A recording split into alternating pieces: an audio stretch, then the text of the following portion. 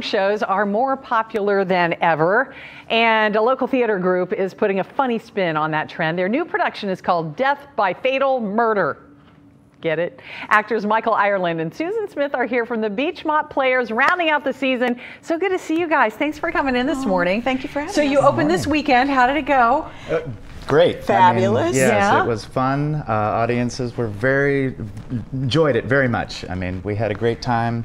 We're a little tired, but we're ready to ramp it up again come Thursday. Okay, so I think we can kind of tell from the names of your characters that it's a spoof. Yes.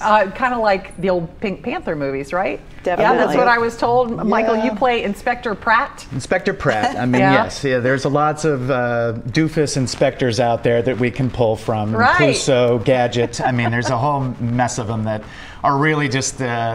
He's not a good inspector, and it's Okay. very much very keen in the show that he is not good at his job. It's suggested he's perhaps been hit on the head one too many times. Oh, that's great. And gets hit on the head again in the show. Oh, so, well, good. Yeah. Good. And Susan, you play Miss Maple. Yes. I recognize that from Miss Marple in the Absolutely. Agatha Christie. Is this show based on a certain author's books, or is it an amalgamation? Well, he came up with sort of a series of plays, and they're all revolving around Pratt and Maple and just the buffoonery of the whole thing. I mean, nothing goes right, and everybody has a secret, but we're all very helpful in trying to get it done. And I'm kind of the know-it-all, annoying village lady. Yeah. And I'm always, getting his space. So tell me about the mystery. What the crime that is the target of these investigators? Well, it's a constable. Constable Atkins has gone missing.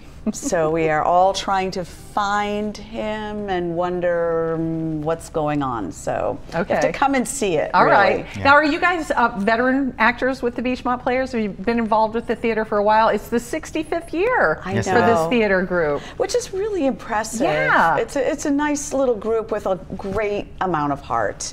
And they are now renting the Anderson Center, which is a wonderful space to come and see a show. Super comfy seats. We have a senior discount. They make fresh popcorn. It's nice. I know it's a great evening. It's a lot of fun. Yeah, Michael, what do you hope people take away if they come out for this show? Well, the way the world is right now, look, everyone's a little stressed about something. Right. This is just a lot of fun. I mean, please come out, please come laugh with us. That's really the takeaway, is that we're out there, we're leaving it on the stage for you. There is just a lot to enjoy, a lot to laugh at, a lot of energy, lots of good fun. Oh, that's so great. We please, have another week to see the show. And we have tickets on our website, local12.com. We made it easy so people can come and see you guys and support the Beechmont Players. And I'm with you.